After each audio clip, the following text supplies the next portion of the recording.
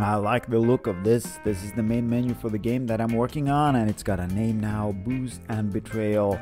So thanks to Synapse for suggesting this name, and I think this is it. It's catchy and I think it goes with the game.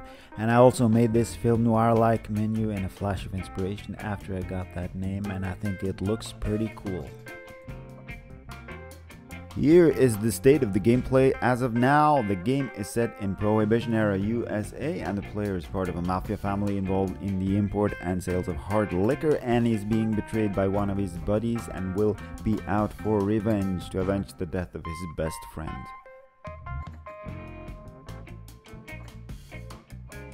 This week I've been mostly working on the gameplay mechanics, specifically the behavior of the cops, and generally just making them a lot more dangerous. First of all, the cops are not killing each other anymore, even though I thought it would be cool to have them shoot each other. I figured for the gameplay as a whole, it's a better design decision to just leave that out. So now they simply just shoot through or past each other, and this makes them a whole lot more dangerous, especially when they come in packs. So if you have a posse of cops coming for you, you better make a run for it.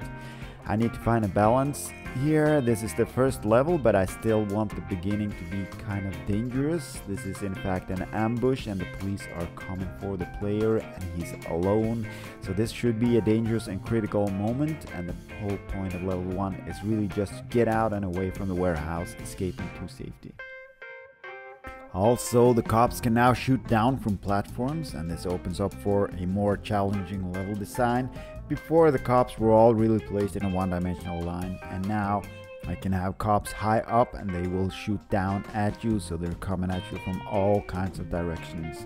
And this makes for more multi-dimensional gameplay, that is if you consider 2 dimensions as technically multi-dimensional. Another little tweak that I've added is a random time delay from the cops detect the player until they initiate the shooting animation. The effect of this is that it will be harder to time the jumping to dodge the shots, especially when there are several cops, because their firing will be staggered and they won't all be firing at the exact same time, and this will make it harder to just jump through a pack of cops. I think I will still keep it so that the player can only shoot forwards and straight ahead. The cops are still pretty easy, at least individually, and I think that will be good. And also it makes for simple gameplay, and I don't want to overcomplicate things. So going forward, I have now about 2 weeks left until my planned release date. I want to have at least 3 levels. So this level, the end game level or boss level, and then 1 or 2 filler levels in between.